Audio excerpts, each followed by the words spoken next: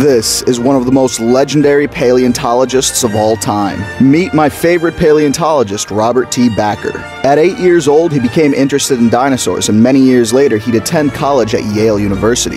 At Yale, he studied under John Ostrom, and eventually he went on to Harvard to earn his PhD. But without even knowing it, Bakker and his mentor Ostrom were about to change paleontology forever. Ostrom's discovery of Deinonychus caused him and Bakker to begin the dinosaur renaissance. The Renaissance revolutionized the way we look at dinosaurs, and it's why we know that they're warm-blooded.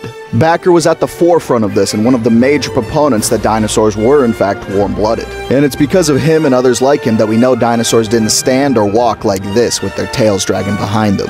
Bakker continues to educate the public today, currently serving as the curator of the Houston Museum of Natural Sciences, and there might still be so much more that he can teach us.